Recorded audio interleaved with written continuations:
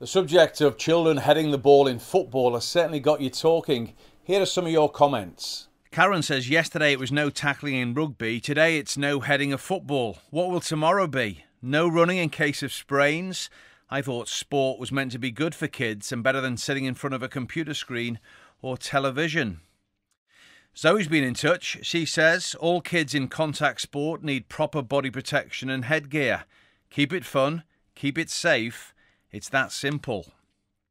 Emma says I'm suffering from concussion right now. I fell over playing hockey and hit my head on the ground.